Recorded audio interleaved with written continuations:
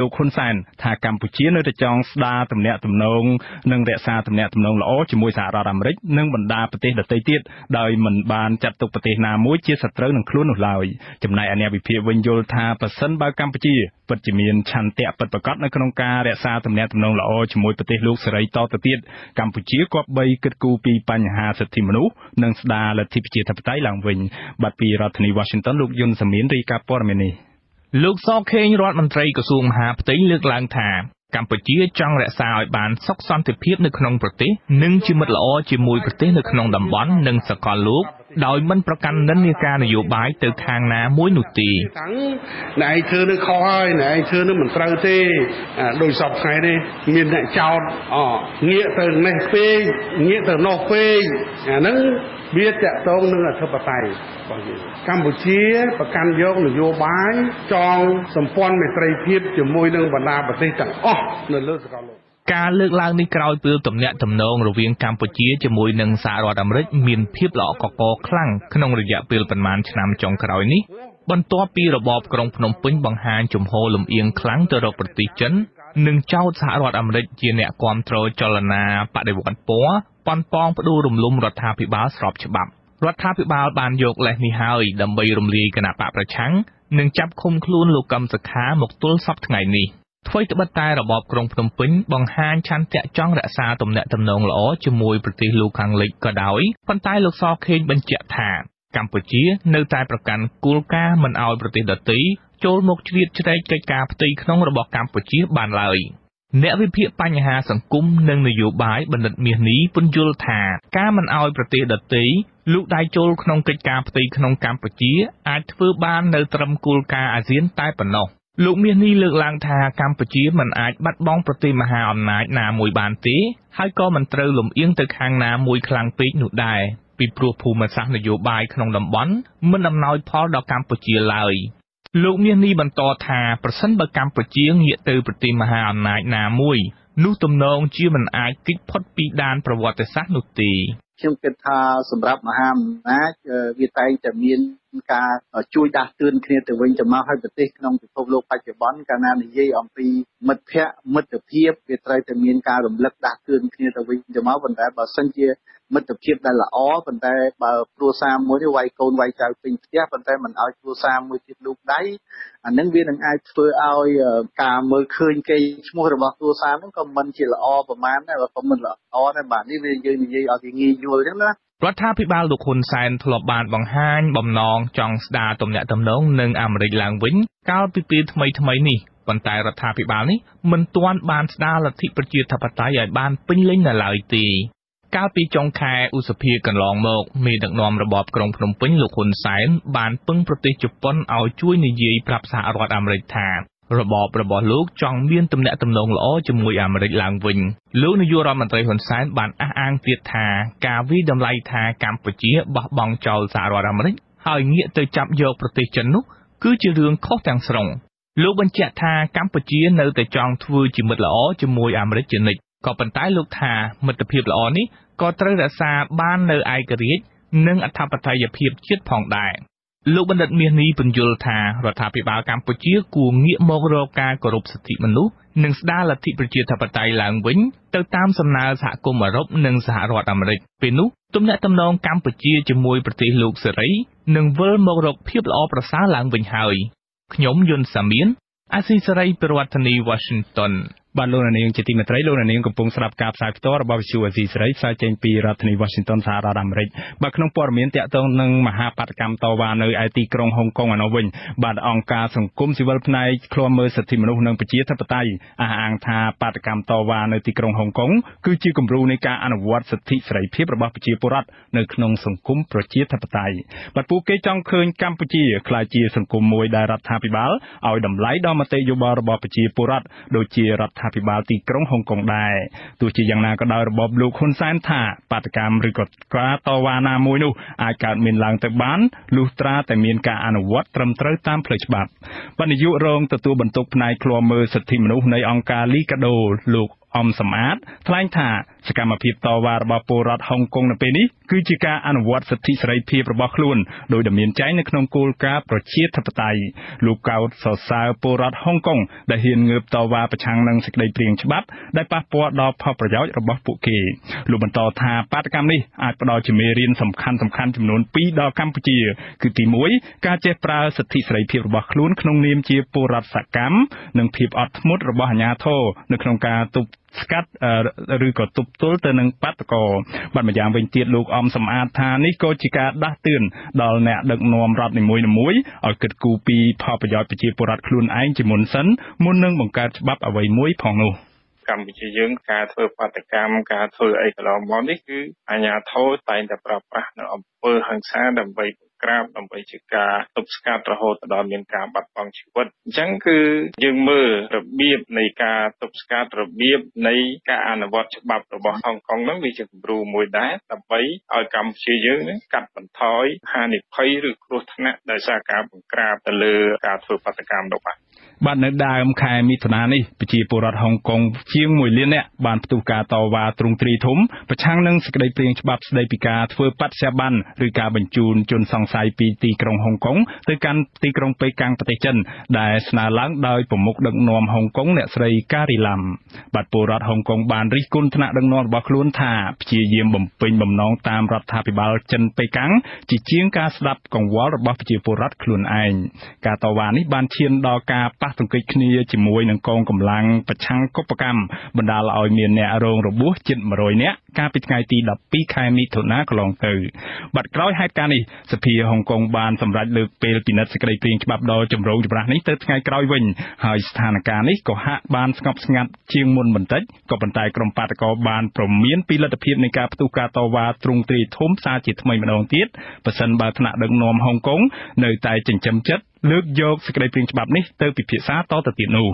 បាទអ្នកនាំពាក្យរដ្ឋាភិបាលកម្ពុជាលោកផៃស៊ីផានថ្លែងថាលោកមិនចាប់អារម្មណ៍ហើយក៏មិនវាយតម្លៃចំពោះបាតកម្មតវ៉ានេះដែរព្រោះមិនស្ថិតនៅក្នុងរង្វង់អធិបតេយ្យរបស់កម្ពុជាលោកផៃស៊ីផានបន្ថែមថាប្រសិនបើពលរដ្ឋខ្មែរចង់ធ្វើបាតកម្មចាំបាច់ត្រូវតែសុំការអនុញ្ញាតពីក្រសួងមហាផ្ទៃនិងអាជ្ញាធរដែនដីជាមុនសិនជាពិសេសគឺត្រូវអនុវត្តតាមច្បាប់ស្តីពីបាតកម្មចាំអត់តាមចាប់អារម្មណ៍ការងារក្រៅប្រទេសខ្មែរពីព្រោះមិនចង់វាតម្លៃទៅលើកិច្ចការអ្នកអតីតទៀតទេយើងប្រកាន់កំហុសមិនជាជ្រែកបាទអាជ្ញាធររបបលោកហ៊ុនសែនធ្លាប់មានប្រវត្តិបង្ក្រាបបាតកម្មដោយប្រើអំពើហិង្សានិងអាវុធពិតដែលបណ្ដាលឲ្យបាតកោជាច្រើនអ្នកបាត់បង់ជីវិតនិងរងរបួសធ្ងន់ស្រាលករណីទាំងនោះមានជាអាចការបង្ក្រាបបាតកម្មទាមទារឲ្យមានការកែប្រែប្រព័ន្ធយុត្តិធម៌ដឹកនាំដោយលោកសំរងស៊ីកាលពីឆ្នាំ1997និងការបាញ់បង្ក្រាបក្រុមកម្មករដែលតវ៉ាដំឡើងប្រាក់ខែកាលពីចុងឆ្នាំ2013និងដើមឆ្នាំ2014ព្រមទាំងមានការបង្ក្រាបក្រុមបាតកោគណៈបក្សសង្គ្រោះជាតិដែលតវ៉ាប្រឆាំងនឹងលទ្ធផលបោះឆ្នោតនៅទីលានប្រជាធិបតេយ្យនៅឆ្នាំ2014ជាដើមបានមកដល់ពេលនេះអាជ្ញាធររបបក្រុងភ្នំពេញលែងអនុញ្ញាតឲ្យមានការប្រមូលផ្ដុំឬការដើរដង្ហែក្បួនទ្រង់ទ្រាយធំណាមួយនៅរាជធានីភ្នំពេញទៀតហើយបើទោះបីជាអ្នករៀបចំកម្មវិធីនោះគឺជាក្រុមឯករាជ្យមិនពាក់ព័ន្ធនឹងគណៈបកនយោបាយដូចជាអង្គការសង្គមស៊ីវិលសហជីពឬប្រជាពលរដ្ឋក៏ដោយបាទអ្នកសម្របសម្រួលផ្នែកអង្គការនៃអង្គការ Conferel លោកកនសវាងថ្លែងថាចំណាត់ការរបៀបនេះគឺជាការអនុវត្តផ្ទុយទៅនឹងគោលការណ៍ប្រជាធិបតេយ្យនិងច្បាប់របស់កម្ពុជាជាធរមាន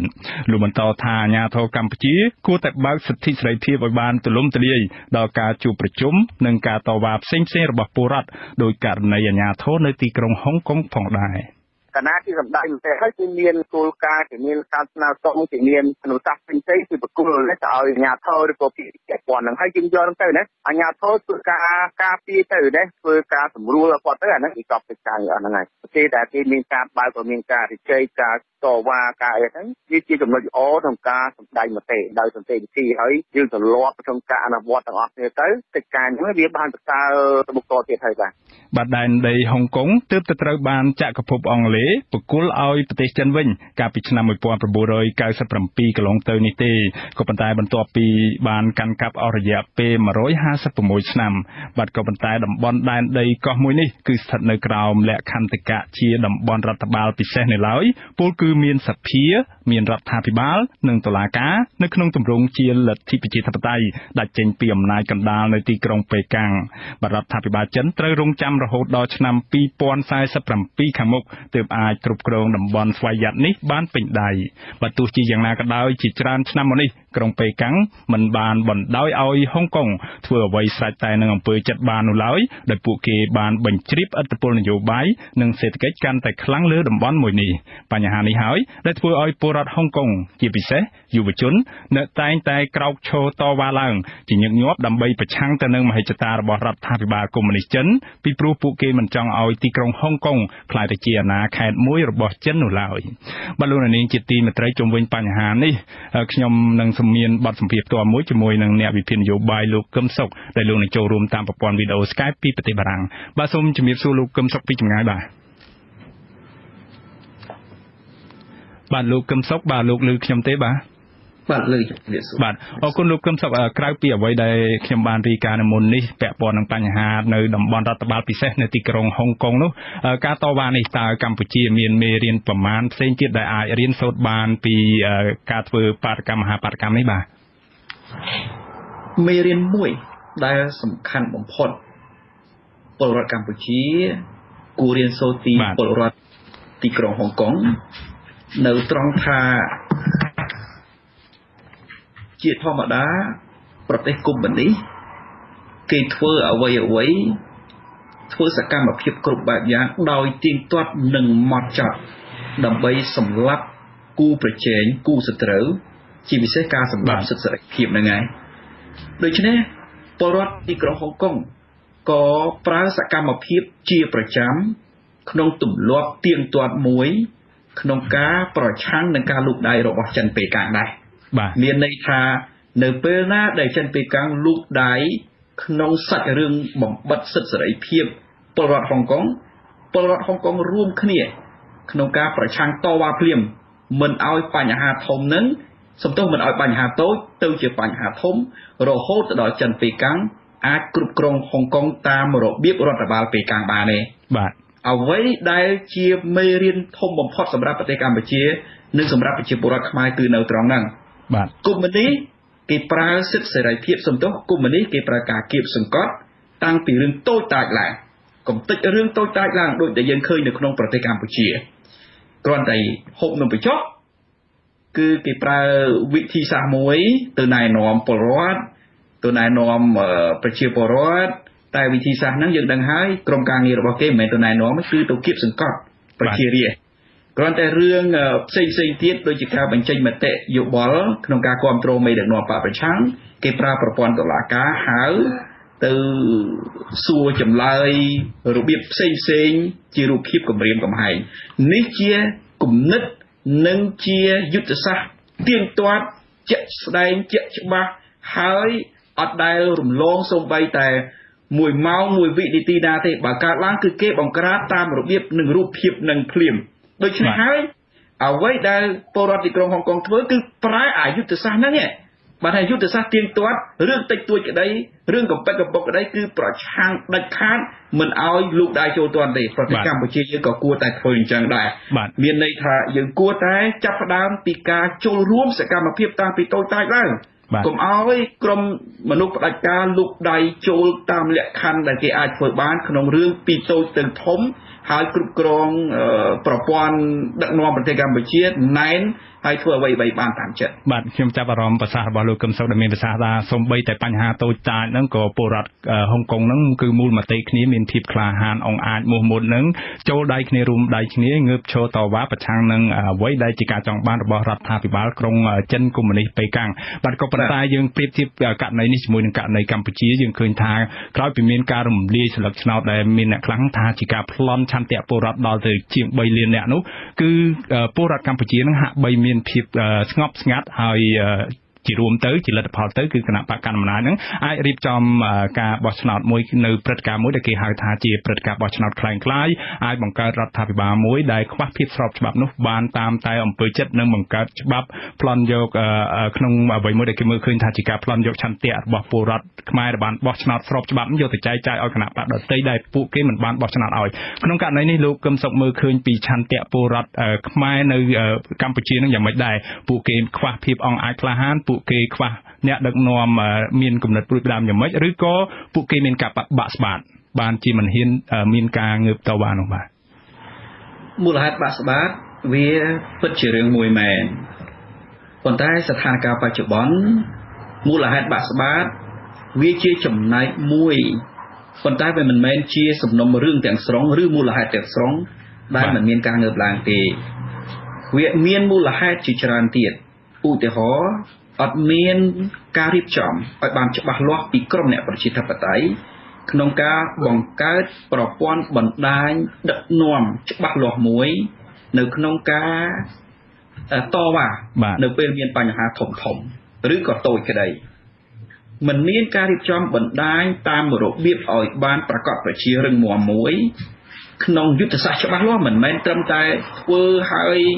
ស្រែកជ័យយោតាមក្រុមមេដឹកនាំទេមានន័យថា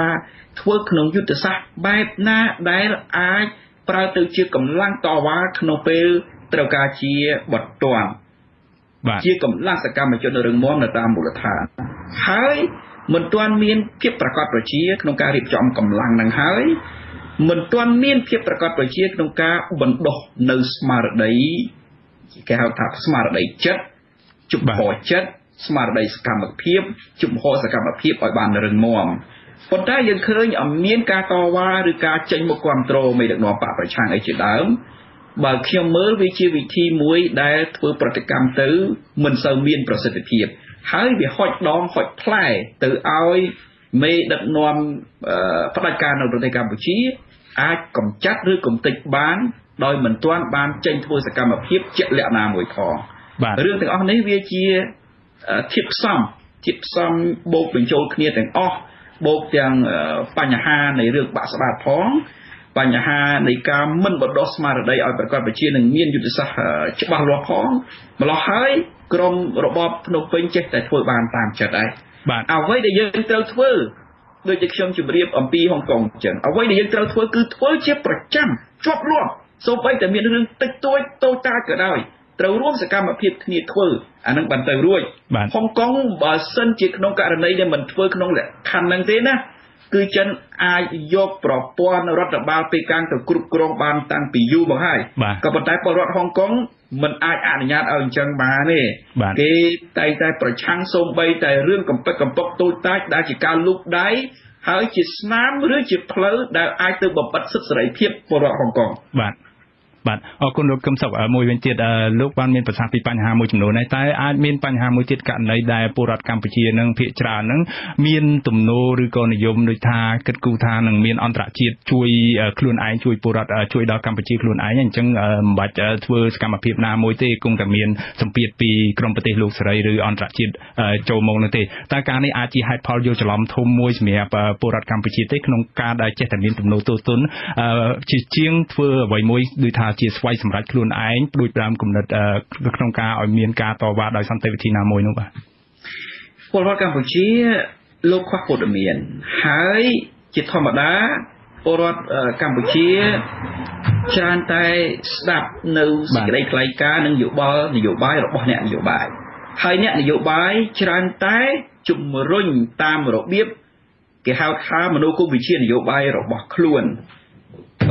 ដូចជាប្រើពាក្យមួយចំនួនការពឹងផ្អែកទៅលើបរទេសអីជាដើមថាអង្គការសហប្រជាជាតិពឹងផ្អែកមែនហើយប្រទេសលោកសេរីគេនៅតែតាមជួយមែនហើយក៏ប៉ុន្តែវាគ្រាន់តែជាជំនួយស្មារតីនៃការសម្រួលក្នុងលក្ខខណ្ឌមួយចំនួនទេវាមិនអាចនាំការផ្លាស់ប្ដូរទៅប្រទេសកម្ពុជាយើងបានទេម្ល៉េះហើយដូចជាខ្ញុំរំលឹកអំពីចំណុចមួយដំបូងសំណួរលោកដំបូងអបាញ់មិញហ្នឹងថាគឺជាការអប់រំស្មារតីអប់រំផ្លូវចិត្ត គឺអប់រំស្មារតីអប់រំផ្លូវចិត្តប្រជាពលរដ្ឋឲ្យយល់ឲ្យច្បាស់ថាមានតែការងើបឡើងរបស់ប្រជាពលរដ្ឋទេទើបអាចនាំការផ្លាស់ប្ដូរពិតប្រាកដជូនប្រទេសកម្ពុជាបានប៉ុន្តែអ្នកនយោបាយមួយចំនួនដែលគាត់មានឥទ្ធិពលគាត់ច្រើនតែចាប់ផ្លាយមីក្រូទៅគាត់ថាកុំបារម្ភសហគមន៍អន្តរជាតិគេនឹងមកជួយយើងបាទមែនហើយគេពិតជាមកជួយយើងប៉ុន្តែកម្លាំងរបស់សហគមន៍អន្តរជាតិមិនមែនជាការដាក់អាវុធដាក់ទ័ពមកជួយយើងតាមរបៀបដែលយើងចង់បានទេបាទកម្លាំងរបស់សហគមន៍អន្តរជាតិគឺគេធ្វើតាមនីតិវិធីអន្តរជាតិត្រឹមត្រូវដោយប្រើពេលយូរណាស់យើងមើលគ្រាន់តែករណី EBA ឃើញទេមកដល់ពេលនេះចូលដល់រាប់ខែអាចជិតរាប់ឆ្នាំហើយសល់ពេលមិនតិចខែទៀតទេទម្រាំតែទៅដល់ការព្យួរ EBA ប្រសិនបើក្រុមលោកហ៊ុនសែនមិនព្រមវិលទៅកាន់លក្ខខណ្ឌរបស់សហភាពអឺរ៉ុបឃើញទេអាត្រង់ហ្នឹងហើយទៅក្រុមអ្នកដឹកនាំផ្ដាច់ការសល់ពេលវេលាសល់ធម្មពលក្នុងការពង្រឹងខ្លួនហើយចេះតែឈ្នះដូច្នេះត្រូវមានការអប់រំឲ្យបានត្រឹមត្រូវច្បាស់លាស់ពីថ្នាក់លើនៃអ្នកនយោបាយសកម្មជននយោបាយអ្នកឆ្នើមនៃនយោបាយអប់រំប្រជាពលរដ្ឋថាសហគមន៍អន្តរជាតិនៅពីក្រោយយើងមែនក៏ប៉ុន្តែតើតែយើងហ្នឹងធ្វើដូចពលរដ្ឋហុងកុងគឺសូម្បីតែរឿងតូចមួយក៏ត្រូវតែយើងរួបរวมគ្នាក្នុងការតវ៉ាដែរបាទលោកកឹមសុខមានប្រសាសន៍នេះធ្វើឲ្យខ្ញុំនឹកដល់ពាក្យពេចន៍បុរាណមួយឬក៏ពាក្យពេចន៍ជាសុភាសិតមួយដែលថាជួយខ្លួនឯងសិនមុននឹងឲ្យទេវតាជួយនោះបាទមួយវិញទៀតបញ្ហារបស់កម្ពុជានឹងក្នុងចក្ខុវិស័យឬក៏ទស្សនៈជាបែបទស្សនវិជ្ជាវិញម្ដងយើងឃើញថាការផ្នែកគំនិតរបស់ពលរដ្ឋខ្មែរច្រើនតែធ្វើតាមអ្វីដែលមេដឹកនាំខ្លួនធ្វើជាជាងធ្វើឬក៏ផ្ដួចផ្ដើមគំនិតដឹកនាំធ្វើដោយខ្លួនឯងឬយើងហៅថាធ្វើមេដឹកនាំដោយខ្លួនឯងតែលោកកឹមសុខមើលឃើញបញ្ហានេះអាចជាផ្នែកមួយចូលរួមចំណែកធ្វើឲ្យខ្មែរយើងស្ងប់ស្ងាត់ដោយរងចាំតែមេដឹកនាំធ្វើអ្វីមួយប្រកាសធ្វើអ្វីមួយបានធ្វើតាមនោះបាទវាជាចំណែកមួយប៉ុន្តែយើងបន្ទោសពលរដ្ឋតែមួយផ្នែកអត់ត្រឹមត្រូវទេពីព្រោះអ្នកនយោបាយក្តីអ្នកអប់រំសង្គមក្តីគឺជាក្បាលម៉ាស៊ីនដែលត្រូវធ្វើសកម្មភាពឲ្យបានត្រឹមត្រូវឬក៏ត្រូវផ្លូវក្នុងលក្ខខណ្ឌពិតប្រាកដដើម្បីចែកចាយទៅប្រជាពលរដ្ឋឲ្យយល់អំពីតម្លៃដែលត្រូវធ្វើរួមគ្នាធ្វើជាម្ចាស់ការលើខ្លួនឯងជួយប្រទេសជាតិខ្លួនឯងក្នុងលក្ខខណ្ឌដែលប្រទេសជាតិយើងត្រូវការដោយមិនចាំបាច់មានការអំពាវនាវមានការទៅអង្វរកមានការទៅ lobby ច្រើនទេឧទាហរណ៍ថារឿងហ្នឹងជារឿងបំបត្តិសិទ្ធិសេរីភាពមួយដ៏អាក្រក់បំផុតខ្ញុំឧទាហរណ៍ថារឿងចាប់លោកកឹមសុខាចឹងចុះបាទរឿងចាប់លោកកឹមសុខាផ្នែកគំនិតនៃប្រជាជាតិខ្មែរយើងមួយចំនួនគាត់យល់ថានោះជារឿងរបស់លោកកឹមសុខាជារឿងរបស់ក្រុមលោកកឹមសុខាប៉ុន្តែបើយើងនិយាយអំពីប្រទេសជាតិមួយពេលនោះគេចាប់លោកកឹមសុខាហើយចុះពេលណាដល់វេនអ្នកទៀតបាទយើងត្រូវយល់អំពីប្រទេសជាតិអានេះផ្នែកគំនិតប្រទេសជាតិមិនមែនរឿងលោកចាប់លោកកឹមសុខាទេជារឿងប្រទេសជាតិទាំងអស់គ្នាសេរីភាពដែលត្រូវគេរដ្ឋបិទដោយអយុត្តិធម៌ដូច្នេះមិនចាំបាច់តែចាប់លោកកឹមសុខាទេចាប់អ្នកណាក៏ដោយលោកកឹមសុខាក៏ដោយអ្នកណាក៏ដោយដែលយើងមើលឃើញថាអយុត្តិធម៌យើងត្រូវចូលរួមជាមួយគ្នាដើម្បីធ្វើការតស៊ូប្រឆាំងដោះស្រាយឲ្យបាន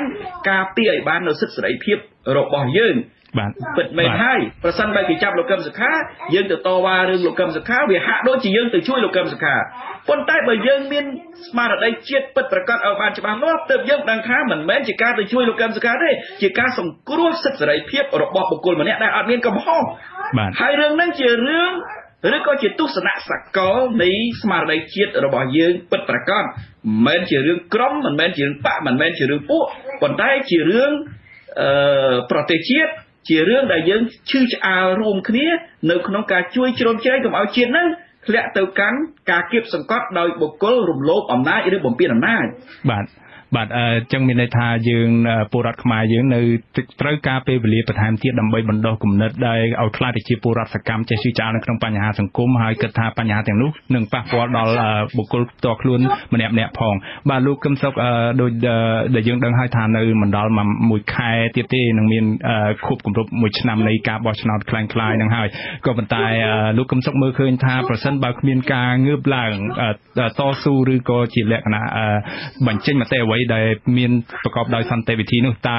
នឹងមានហានិភ័យយ៉ាងណាខ្លះដល់ពលរដ្ឋខ្មែរទៅជំនាន់ក្រោយតទៅទៀតនោះឬក៏អាចថាកម្ពុជាខ្លាចទៅជាប្រទេសកុម្មុយនីសមួយទៅហើយដោយទីក្រុងចិនប៉េកាំងនោះដែរទេបាទ លោកហ៊ុនសែននិយាយហើយគាត់ថាគាត់អត់ខ្វល់ទេចង់វិលទៅកាន់ទសវត្សរ៍ទី80ក៏គាត់មិនងាប់ដែរពាក្យគាត់ទេមិនមែនពាក្យខ្ញុំទេខ្ញុំមិនចង់ប្រាស់ពាក្យអាក្រក់អញ្ចឹងទេបាទហើយរឿងនេះជារឿងប្រកាសពជាមួយដែលប្រជាពលរដ្ឋត្រូវច្បាស់លាស់ថាពាក្យថាមិនងាប់របស់សម្ដេចតេជោមិនមែនជារឿងមិនងាប់ជាតិទេមិនមែនជារឿងមិនងាប់ជីវភាពពលរដ្ឋទេមិនមែនជារឿងមិនងាប់សិទ្ធិសេរីភាពប្រជាពលរដ្ឋទេគឺជារឿងដែលមិនងាប់សម្រាប់ក្រុមគាត់គឺមានន័យថាសិទ្ធិសេរីភាពមានតែក្រុមគាត់អំណាចមានតែក្រុមគាត់ជីវភាពល្អក៏មានតែក្រុមគាត់មានតែក្រុមគាត់ប្រមាណអ្នកក្នុងចង្កោមរដ្ឋាភិបាលរបស់គាត់ដូច្នេះហើយប្រសិនបើយើងមិននាំគ្នាជ្រោមជ្រែងជួយគ្នាហើយបណ្ដោយឲ្យលោកហ៊ុនសែននៅតែបន្តរបៀបនេះលោកហ៊ុនសែនគាត់អត់ខ្វល់អីទេពីព្រោះបើកាលណាមានការផ្ដាច់ EBA ឧទាហរណ៍បាទការផ្ដាច់ GSP ឧទាហរណ៍អ្វីដែលលោកហ៊ុនសែនឈឺក្បាលគឺមិនមែនមានន័យថាពលរដ្ឋអត់បាយកាហាយទឹកទេមិនមែនមានន័យថាពលរដ្ឋអត់ការងារធ្វើទេគាត់ឈឺក្បាលក្រែងប្រជាពលរដ្ឋងើបបះបោទេបាទប្រសិនបើប្រជាពលរដ្ឋអត់បាយកាហាយទឹកហើយអត់បះបោគាត់ក៏អត់ខ្វល់អីដែរដូច្នេះតើយើងធ្វើយ៉ាងម៉េចតើយើងនៅអង្គុយចាំឲ្យអត់បាយកាហាយទឹករត់ទៅថៃ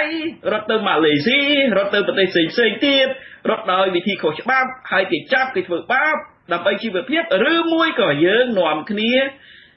អនុវត្តសេរីភាពរបស់យើងតាមគោលការណ៍រដ្ឋធម្មនុញ្ញតវ៉ាឲ្យវិលទៅកាន់ប្រជាធិបតេយ្យយើងមិនមែនធ្វើនៅក្នុងលក្ខខណ្ឌសងសឹកលោកហ៊ុនសែនក្នុង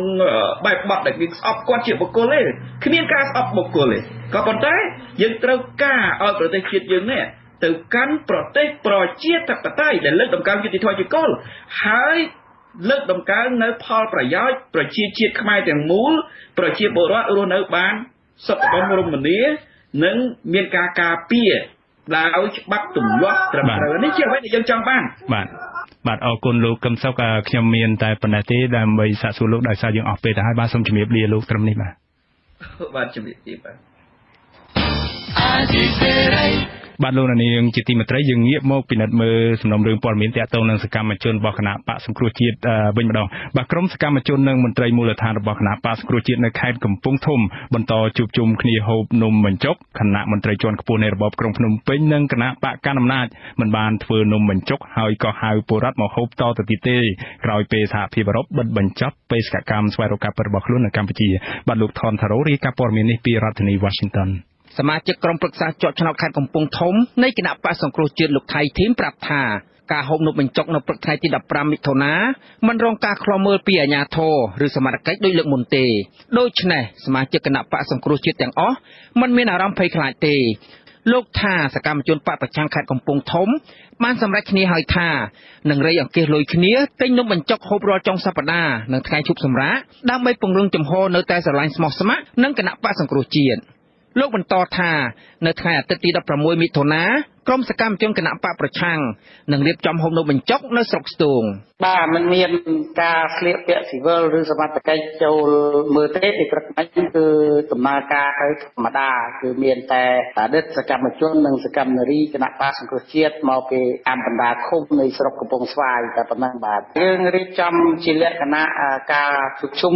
ហូបនំបញ្ចុករវាងសមាជិកគណៈបកសង្គ្រោះជាតិបាទអតីតគណៈបកសង្គ្រោះជាតិគឺมันមានអាចធ្វើសង្កទានធ្វើអីទេគឺយើងធ្វើជាលក្ខណៈអតីតសមាជិកយើងតែម្ដងចំណែកមន្ត្រីជាន់ខ្ពស់របស់គណៈបកប្រជាជនកម្ពុជាវិញនៅសប្តាហ៍នេះមិនបានទៅធ្វើពិធីហូបនំបញ្ចុកតាមមូលដ្ឋានទៀតទេអាស៊ីសេរីមិនអាចសុំការបញ្ជាក់ពីអ្នកនាំពាក្យគណៈបកកណ្ដាលអំណាចលោកសុកអេសានបានទេតែទោះយ៉ាងណាប្រព័ន្ធឃោសនាក្នុងស្រុកមួយចំនួនដែលមាននិន្នាការគាំទ្រឬស្និទ្ធនឹងរបបក្រុងភ្នំពេញនិងគេហទំព័ររបស់គណៈបកប្រជាជនកម្ពុជាមិនបានចុះផ្សាយសកម្មភាពមន្ត្រីបកកណ្ដាលអំណាចនាំពលរដ្ឋហូបនំបញ្ចុកទេនៅថ្ងៃទី15មិថុនានេះលោកហ៊ុនសែនមានដឹកនាំរបបក្រុងភ្នំពេញបានប្រកាសថា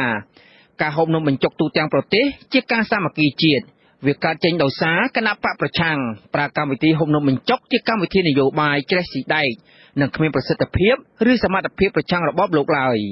ប៉ុន្តែអនុប្រធានគណៈបកកណ្ដាលអំណាចនិងជារដ្ឋមន្ត្រីក្រសួងមហាផ្ទៃលោកសខេងកាលពីថ្ងៃទី11មិថុនាអះអាងថាសមត្ថកិច្ចរកឃើញអ្នកគាំទ្របកប្រឆាំងខ្លះយកឈ្មោះថាហូបនំបញ្ចុកប៉ុន្តែធៀបពិតគឺជាការប្រជុំគ្នាជជែករឿងនយោបាយគាំទ្រគណៈបកសង្គ្រោះជាតិ លោកអះអាងថាបើប្រជុំរឿងនយោបាយដើម្បីត្រៀមខ្លួនបោះឆ្នោតឆ្នាំ2022ឬឆ្នាំ2023មិនមែនជាបញ្ហាទេហើយជារឿងល្អទៀតព្រោះដើម្បីពង្រឹងលទ្ធិប្រជាធិបតេយ្យប៉ុន្តែការហូបនំបញ្ចុកការប្រជុំគ្នាដើម្បីប្រមូលគ្នាចាត់តាំងគ្នាមកធ្វើបដិវត្តពណ៌ផ្ដួលរំលំរដ្ឋាភិបាលគឺជារឿងខុសលោកបន្តថាក្រុមខ្លះច្រកក្រោមស្លាកនំបញ្ចុកប៉ុន្តែពួកគេគ្មាននំបញ្ចុកទេពួកគេហូបបាយឬហូបបបរតាំងពីមន្ត្រីបកប្រឆាំងប្រមូលផ្ដុំគ្នាហូបនំបញ្ចុកមករបបក្រុងភ្នំពេញបានធ្វើទុកបុកម្នេញមន្ត្រីនិងសកម្មជនគណៈបកសង្គ្រោះជាតិជិត150នាក់ហើយនៅទូទាំងប្រទេសដោយអ្នកខ្លះត្រូវបានតុលាការកោះហៅនិងខ្លះទៀតត្រូវបានសមត្ថកិច្ចកោះហៅទៅសួរនាំនិងឲ្យធ្វើកិច្ចសន្យាឈប់ជួបជុំគ្នាហូបនំបញ្ចុកជជែករឿងនយោបាយអ្នកសម្របសម្រួលអង្គការលីកាដូខេត្តកំពង់ធំលោកខនសុជាអះអាងថាពលរដ្ឋគ្រប់រូបមានសិទ្ធិជួបប្រជុំគ្នាជជែករឿងនយោបាយហើយពួកគេមានសិទ្ធិសេរីភាពក្នុងការគ្រប់គ្រងគោលនយោបាយលោកបន្តថាបើទោះជាក្រុមសកម្មជនបកប្រឆាំងឬពលរដ្ឋទូទៅហូបនំបញ្ចុកជជែករឿងនយោបាយក៏គ្មានច្បាប់ណាហាមឃាត់សិទ្ធិរបស់ពួកគេដែរលោកថាការហាមឃាត់សិទ្ធិសេរីភាពរបស់ពួកគេទើបជារឿងខុសច្បាប់យ៉ាងណាក៏គេជជែករឿងនយោបាយដែរយើងតែទៅវាចម្លៃថានៅនេះខុសច្បាប់ទៅត្រូវច្បាប់ទៅតាមតែនិយាយរឿងនយោបាយយើងគិតថាមិនតិចពីពាក្យកណ្ដាលប្រទេសទេរាល់ថ្ងៃហ្នឹងណាហូបនំបញ្ចុកនិយាយរឿងនយោបាយប៉ុន្តែខ្ញុំបញ្ជាក់ថាគាត់និយាយរឿងនយោបាយរឿងគ្រប់គ្រងប៉ុន្តែគាត់បានទៅធ្វើសកម្មភាពអីហ្នឹងឲ្យវាខុសច្បាប់នៅប៉ុន្តែមកថានិយាយក្នុងចិត្តរបស់គាត់ថាគាត់គ្រប់គ្រងគណៈបកនេះគ្រប់គ្រងបុគ្គលនេះអាហ្នឹងខ្ញុំគិតថាជាសិទ្ធិរបស់គាត់ឈានទៅដល់ការខុសច្បាប់វាតតែសកម្មភាពហ្នឹងស្ដែងចេញពីពាក្យសម្ដីទៅជាសកម្មភាពរបស់គាត់វិញសមាជិកក្រុមប្រឹក្សាចុះឆ្នោតខេត្តកំពង់ធំលោកថៃធីមប្រាប់ថាក្រុមសកម្មជនបកប្រឆាំងនឹងនៅតែបន្តជួបជុំគ្នាហូបនំបញ្ចុកនិងមិនបញ្ឈប់សកម្មភាពនេះទេបើទោះបីជាពួកគេរងការគំរាមកំហែងធ្ងន់ធ្ងរបែបណាក៏ដោយព្រោះពួកគេមិនបានធ្វើអំពើអ្វីល្មើសច្បាប់ឬរៀបចំផែនការផ្ដួលរំលំរដ្ឋាភិបាលដោយការចាប់ប្រកាន់ឡើយលោកប្រាំទៅអាជ្ញាធរថាការប្រមូលគ្នាហូបនំបញ្ចុកដោយសារក្តីនឹករលឹកគ្មានបានរៀបចំផែនការអ្វីទៅផ្ដួលរំលំរដ្ឋាភិបាលនោះឡើយខ្ញុំបាទថនធរ៉ូអាស៊ីសេរីពីរដ្ឋធានី Washington បាទលោកនាងប្រិយមិត្តស្ដាប់ជាទីមេត្រីលោកនាងកំពុងស្ដាប់ការផ្សាយផ្ទាល់របស់ Visual Asia សេរីផ្សាយចេញពីរដ្ឋធានី Washington សហរដ្ឋអាមេរិកបាទសម្រាប់នេតិកសិកម្មសប្តាហ៍នេះយើងនឹងមានសេចក្តីរាយការណ៍លម្អិតដោយមានអ្នកជំនាញខាងកសិកម្មចែករំលែកនៅបទពិសោធន៍ដល់កសិករពាក់ព័ន្ធទៅនឹងការដាំដុះនៅរដូវប្រាំងបាទសូមអញ្ជើញលោកនាងរងចាំស្ដាប់សេចក្តីរាយការណ៍ពិស្ដារពីលោកសេកបណ្ឌិតជុំវិញបញ្ហានេះនាពេលបន្តិចទៀតនេះបាទលោកនាងជាទីមេត្រីព័ត៌មានតាក់ទងនឹងសហគមន៍ជនជាតិដើមភាគតិចទំពួនវិញម្ដងសហគមន៍ជនជាតិដើមភាគតិចទំពួននៅឯឃុំជ័យឧត្តមស្រុកលំផាត់ខេត្តរតនគិរីប្រទះឃើញជនជាតិវៀតណាម2នាក់មិនចេះនិយាយភាសាខ្មែរនិងកម្មករជនជាតិខ្មែរម្នាក់ធ្វើសកម្មភាពខួងរ៉ែជម្រៅជិត100ម៉ែត្រស្ថិតនៅចំណុចវាលកំបោរក្នុងដែនជម្រកសត្វព្រៃលំផាត់អនុប្រធានសហគមន៍ជ័យឧត្តមលោកដាំលឿនប្រាប់អាស៊ីសេរីនៅថ្ងៃទី15មិថុនាថាជនជាតិវៀតណាមទាំងនោះបានធ្វើសកម្មភាពខួងរ៉ែអស់រយៈពេលជាង1ខែមកហើយមកទល់ពេលនេះពួកគេបានខួងបានរណ្ដៅ5ហើយបាទលោកថាសហគមន៍មិនប្រកាសថាសកម្មភាពខួងរ៉ែទាំងនោះស្របច្បាប់ឬយ៉ាងណានោះទេខណៈអាជ្ញាធរមូលដ្ឋានមិនទាន់បានផ្ដល់ដំណឹងប្រាប់ពួកគេនៅឡើយលោកសង្ស័យថាជនជាតិវៀតណាមទាំងនោះបានប្រើឧបករណ៍រករ៉ែមាសនៅក្នុងដំណាក់កាលស្រាវជ្រាវដោយលាក់លៀមគេមកនឹងប្រហែលជាតររ៉ែយ៉ាងតែអីហ្នឹងវាជើណាពួកនឹង60ម៉ែត្រមាន100ម៉ែត្រមានមិនដល់ខ្ញុំគេឃើញ4ដៅប៉ុន្តែប្រហែលថ្ងៃមកនេះមិននឹងពួកមិនដល់ទៀតខ្ញុំអត់ដឹងដែរយើងទៅស្គាល់ទេនឹងគេថាមានច្បាប់ត្រឹមត្រូវហើយតែយើងជារដ្ឋពីណាចេះ